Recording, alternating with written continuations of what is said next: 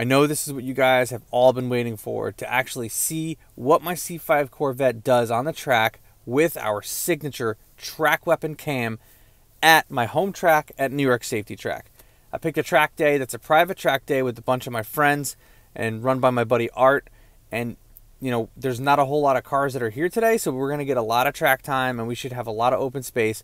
But it's always fun to meet new people at these events and to get on track with your existing friends and have a blast. It's just always a great time. Anybody that's ever been to a track day knows this is the place to be if you love cars.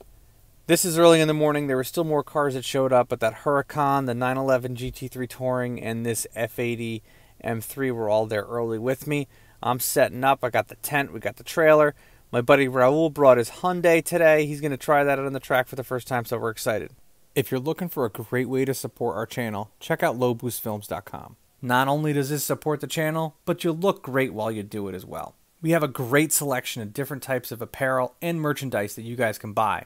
I also have a selection of car parts and tools that we've reviewed on the channel that we know work well for sale on there as well at a good price, so make sure you check it out. First track day with the track weapon cam here at New York Safety Track.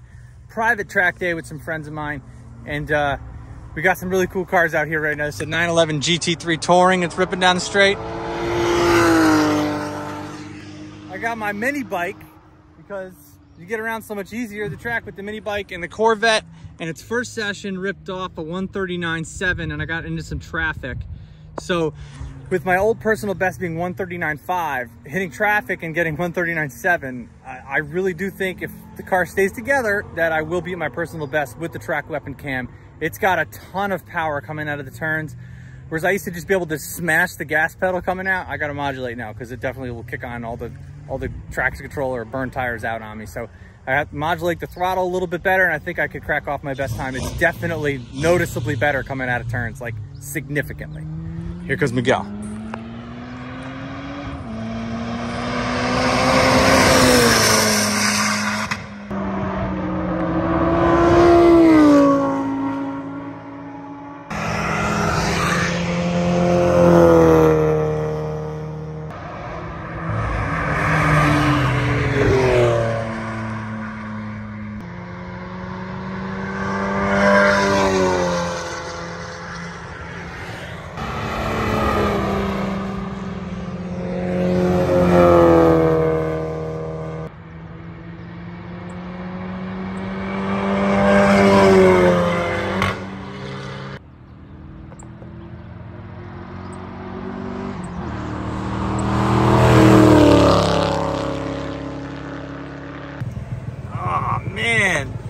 Nice. Why don't you drive it around a little bit, man? Yeah, I would drive it and let it cool off. Yeah, man.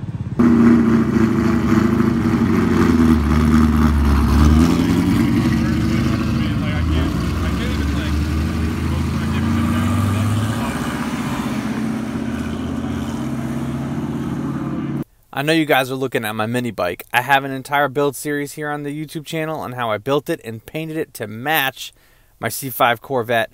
I have a bunch of videos on this thing. It's awesome to take around the track.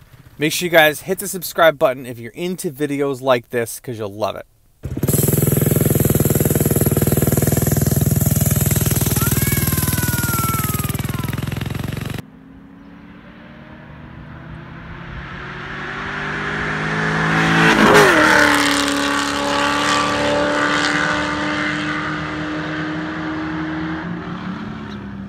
Alright, I'm going to show you guys a little bit of action here because always the best laps are the clean ones with nobody else on track, and those are never as interesting. But here's me coming around 18, coming around a 911 GT3 Touring. Really great car, great driver, he's awesome. Really nice to let me by, and if you see way in the distance there, there's a C8 Z06. That's right, C8 Z06 we're on track with. So I really was determined to try to chase him down. I had a pretty decent lap here, still just trying to find the balance on the car, still kind of learning the power with the cam.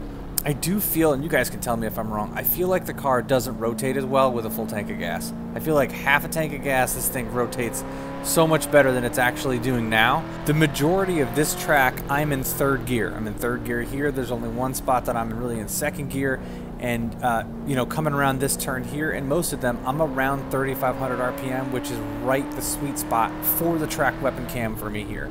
Coming up and over the hill, cresting it, I see some black in the distance, really starting to chase down the C8Z06.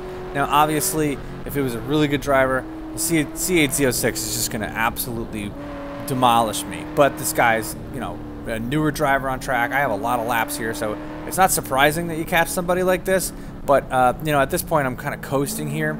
And, you know, word to the wise when you guys are doing track days, it's always good to let somebody by, especially if they catch up to you like that. If they can catch you, they're faster than you.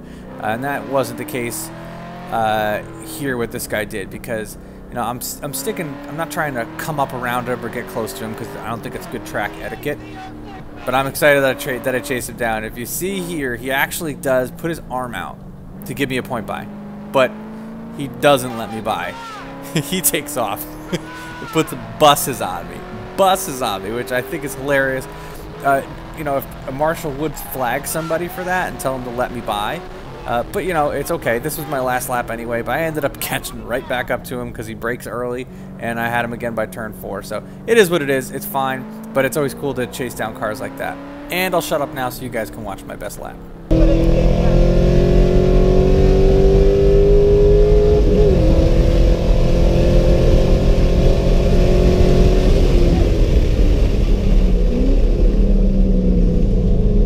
I need someone to hold on to this steering wheel. This thing sucks.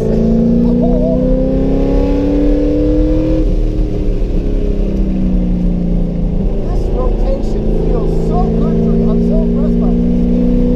And then I can come out of that pretty fast. I hate that turn. That sucks.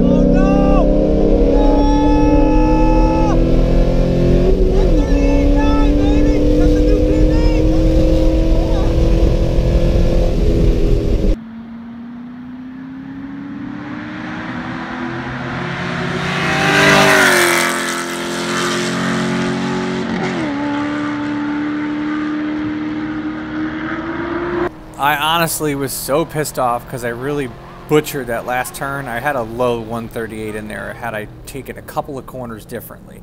But I want to highlight this here so you guys could see exactly what proper track etiquette looks like. In front of me is Amir. His brother actually is the one with the GT3 Touring. He has a Huracan Performante in front of me. It is a very, very fast car if you guys know Lamborghini Huracans. He's not pushing it all the way.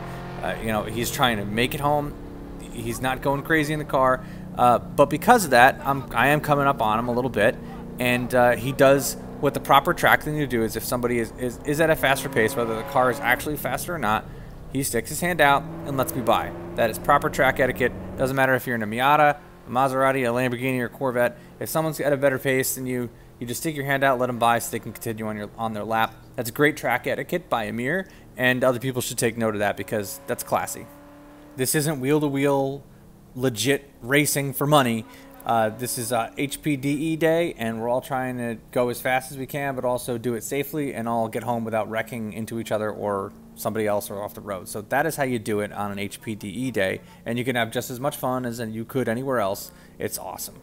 If you are interested in coming to one of these invite-only track days, reach out to me on Instagram and I can put you in touch with the guy that runs it. He doesn't do it to make money. He doesn't charge a lot for the day. He's just trying to break even so everybody can have fun and do it inexpensively and safely, which is awesome. Thanks, Art. So I really think I have a ways to go with this cam. Now that I have extra power, I can rotate easier in turns that I couldn't before. So I think the next time I go to the track, I'll even be able to get out of the turns even faster, get through them even faster, and have an even better lap time. If you guys want more information about our signature track weapon cam, I'll put a link to it in the description below and an entire description on the specs of our track weapon cam. You guys can get it on CamMotion's website and throw it in your car. I also think in addition to it being a really good track cam, I think it'd be great on the street just because it has a lot of torque. I know somebody bought one already and put it in their turbo LS swapped pickup truck, which I think that'd be really cool to do too. You can still wind the car out to 6,500 RPM, but you got a lot of power down low for tire shredding torque, and it's really good for getting out of turns. I think it'd be great in a bunch of different applications, so if you guys are interested in that, I'll put a link to it in the description below. I hope you guys enjoyed the video and my track breakdowns. You know, sometimes it's kind of boring just to watch a lap and me narrating over a little bit of it just to try to go through with you guys what's going on in my head on track. I feel like it's informative, but let me know if it's not, and I won't do that again. But let me know if you like it, because I'll do more stuff like that. If you want me to do lap breakdowns, I'm making these videos for you guys, and whatever you guys want to see, I'll try to make happen for you, and I'm more than happy to do what you guys tell me to do because you're the ones watching. I wouldn't be making these videos if it wasn't for you. So thank you guys very much for watching. In the meantime, check out these videos that I already have ready to go.